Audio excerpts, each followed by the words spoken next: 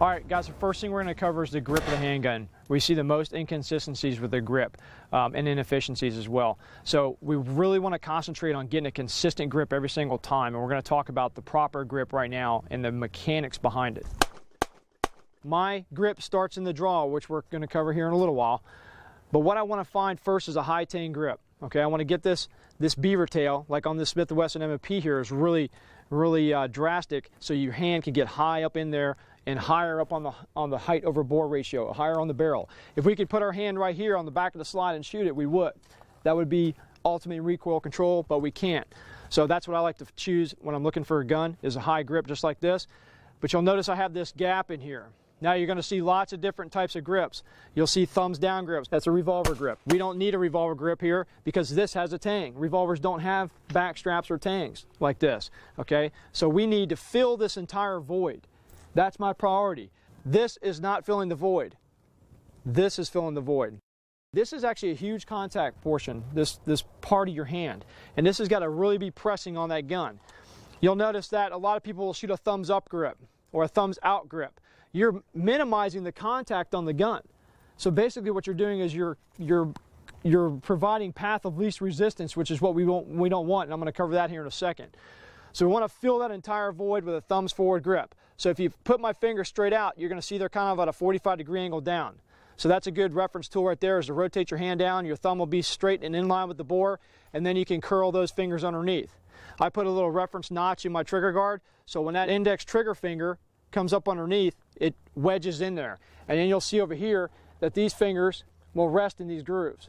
And that is about 100% grip that I can get. Does anybody know the 60-40 grip? Matt, what do you use under stress? Do you use 60% on the strong or the weapon hand and 40% on the reaction hand? What do you use? Is it 42%, 42.5? Not sure how to judge the percentage on either side. Exactly. You don't know.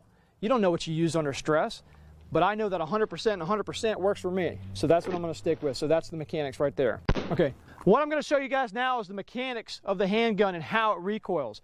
I'm going to start off with a weapon hand only grip.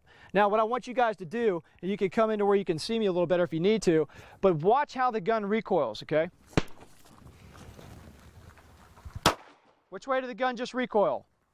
Up and left. Up and left. Because I have resistance on this side and no resistance on this side, correct? All right, now let's try it with the other side. Which way did the gun recoil? Right. Up and to the right. Resistance, no resistance. Now let's get 100% grip, but I'm not going to get a high tang grip. Which way did it recoil? Straight up.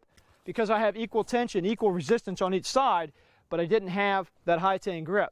Now I'm going to get 100% high tang grip and watch what the gun does.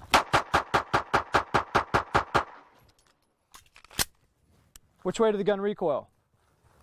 Straight back.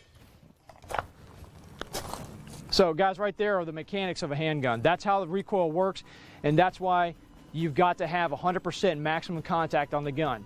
Thumbs down, thumbs up, teacups, wrist grabs, Hawaii 5-0, whatever you want to call it, whatever you want to use. That's fine, but think about the mechanics and see if they justify themselves in your own minds by just watching that demonstration right there.